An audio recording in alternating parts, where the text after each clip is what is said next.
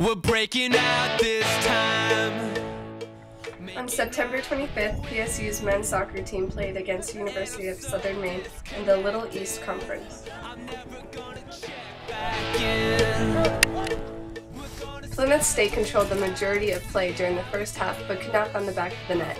PSU had 13 shots compared to the 3 for the Huskies, but USM senior keeper David Krebs made 7 of his 9 saves in the first half but to keep the match scoreless.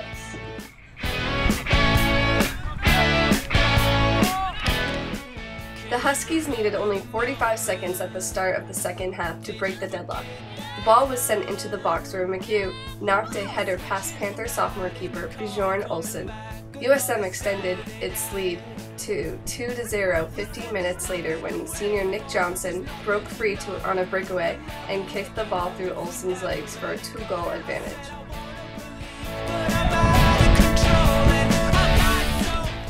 Krebs in the Husky defense, led by senior center back Chris Gasman, did the rest, keeping PSU off the scoreboard for the team's first shutout of the season. Later on in the day, PSU's women's volleyball team took on Colby Sawyer. After already defeating the University of Massachusetts Dartmouth 3-0, the girls were off to a good start.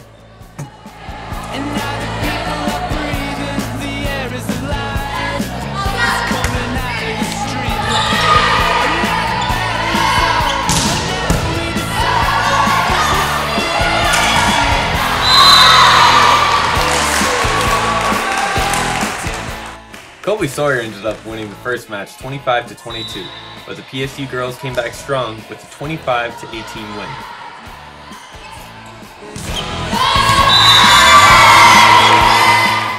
Both teams played excellent offense and defense, keeping the 100-plus member crowd on their toes throughout all 4 matches.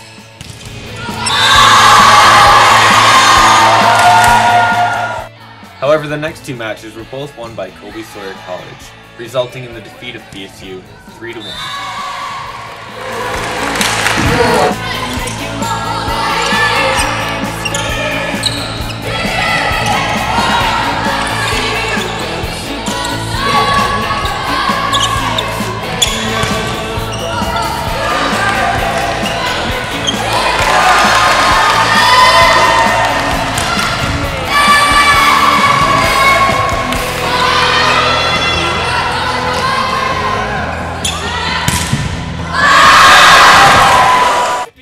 Freshman Annabelle Fournette scored 2 goals Wednesday afternoon to lead Plymouth State University to a 4-0 victory over Framingham State in the Little East Conference field hockey match up at Arnold Field.